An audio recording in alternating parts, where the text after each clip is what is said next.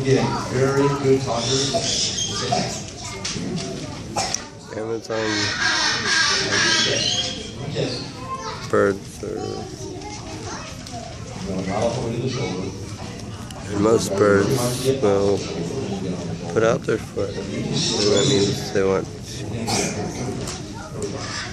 go on you 90% of the time. Putting their head down means that they don't want to be picked up or touched. He's supposed to be last. Most kinds of these birds, you cannot tell the difference in the boy from the girl. We're now going to be the ultimate example of how you can tell the boy from the girl. This is Kermit. Kermit is an eclectic parrot. The boy, male, and you notice he's got a little bit of red underneath the wing there.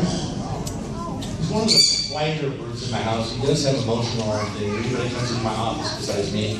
He can get a little loud and kind of scare people for maybe about 5 seconds.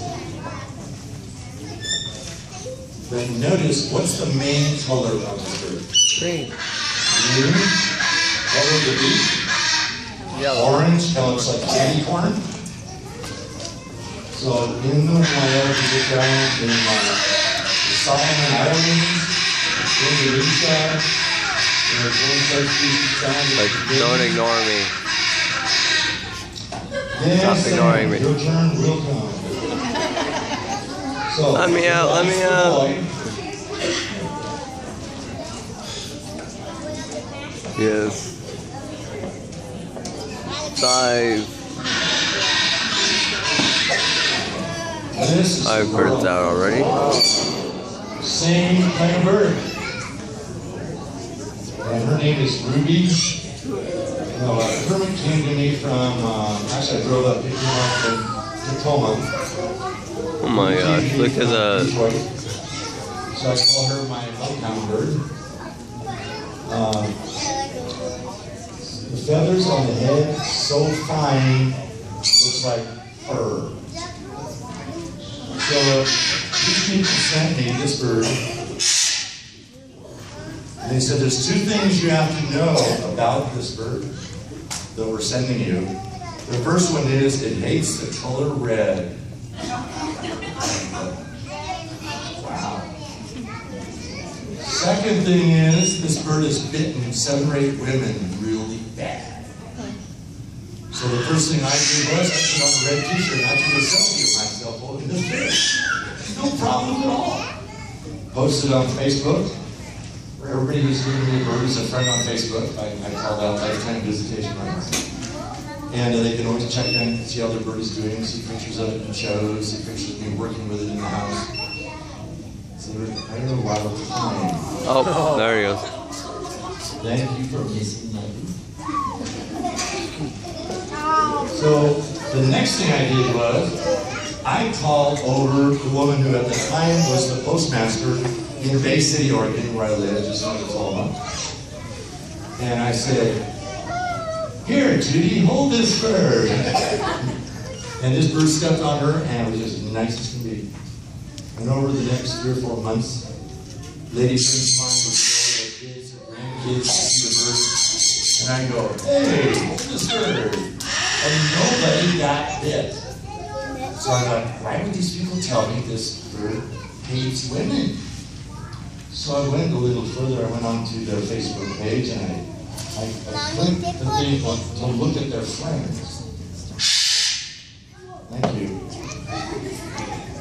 And I discovered that 90% of this couple's friends, the women, had major piercings on their face. In the lip, in the cheek, in the eyebrow, in the nose.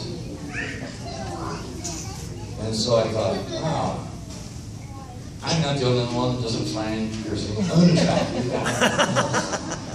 She doesn't like it either. So it wasn't the fact they were women, it's the fact that, you know, these piercings, these shiny things, a lot of times birds want to grab those things.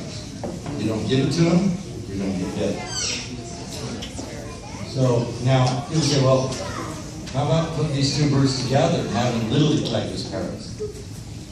That, it works no easier than taking any man in the world and any woman in the world and putting them on a deserted island together as the only two people on the island and saying, you guys are going to get along great.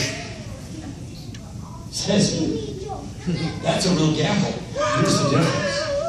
Two people don't get along, they just go their separate ways usually. Two birds don't get along, they can bite the toe off the other bird. Birds don't grow back.